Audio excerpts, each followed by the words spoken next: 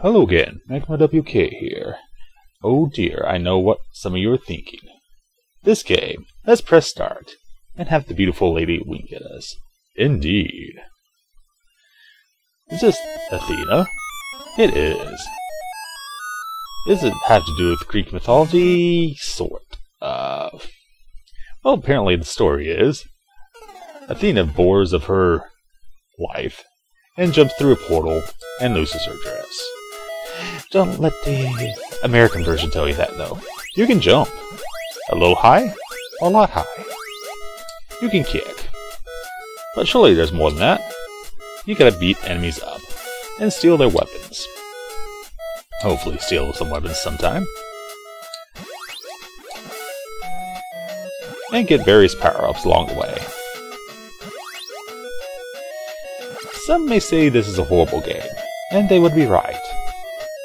There's no love for it. Still smash blocks with your hammer. That makes sense. And maybe you'll find power-ups, like a helmet. Various armors will eventually disappear if you get hit enough. Of course, if you get hit enough, you'll die. And watch out for slimes. They may cause trouble. Ah, finally, some armor. You are no longer naked, Athena. And, of course, a shield. To protect from projectiles. This game is all about finding secrets and powerful weapons like a ball and chain. You can change it for a sword. Colors depending on how powerful it is. Right now I got a pretty powerful sword. And I could fall down here to take an alternate path. Be careful, some items you don't want to pick up. And well, there are a lot of secrets in this game as to where to go, because you might loop around if you don't go in the right path.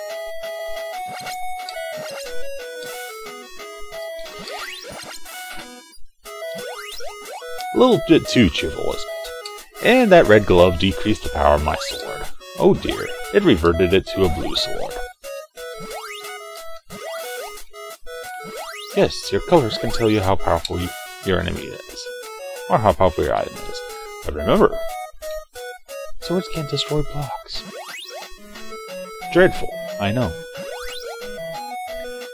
Oh dear, I got hit. That means I lost armor. That armor wasn't durable enough.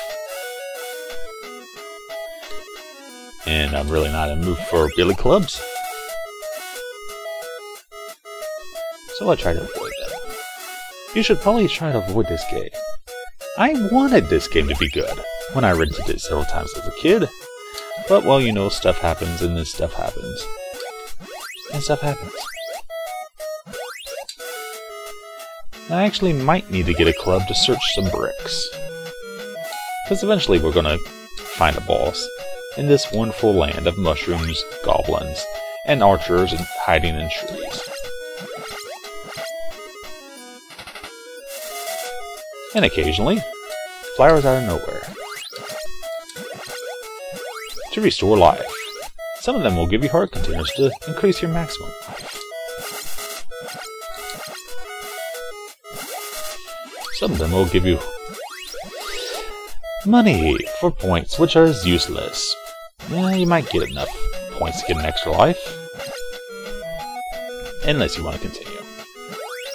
Unlimited continues. But of course, it's from the beginning of the stage. Oh, them hearts.